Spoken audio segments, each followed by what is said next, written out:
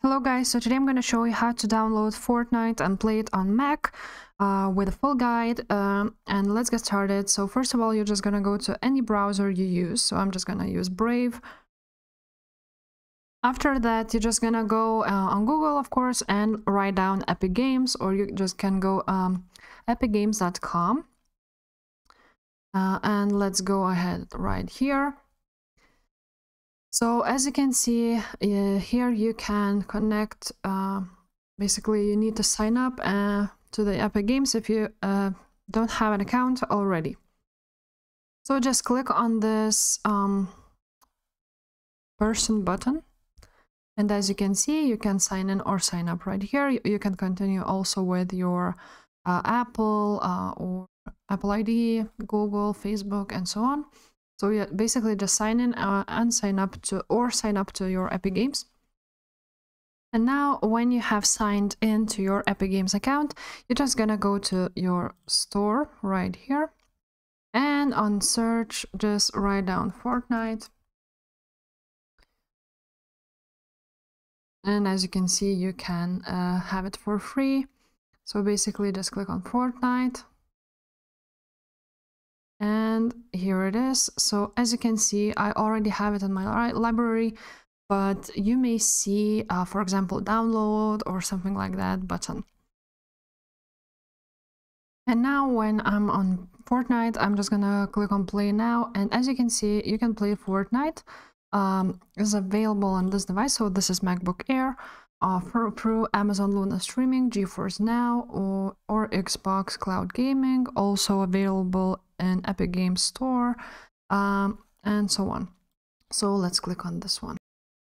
Now I'm just gonna click download at the top right corner. Here it is. And now, as you can see, it's Epic Installer, and you're just gonna save it. Now, as I am on my Brave, at the top right corner, I can see my recent downloads. So I'm just gonna click on Epic Installer, and it basically goes right here to the application launcher. So I'm just gonna drag it to the applications, and it will basically download to my MacBook. Now we can turn this off, and what you want to do, you want to go to your Launchpad. And now right here, I have the Epic Games on my games, so I'm just gonna click on that. Are you sure you want to open it? Click open, allow everything, and now let's wait for it to open.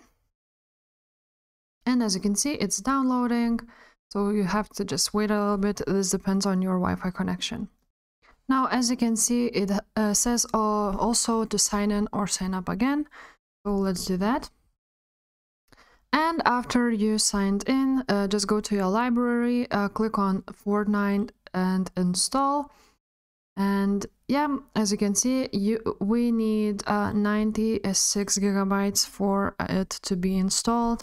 So make sure you have that space, and when you click install, after that, you can play this game.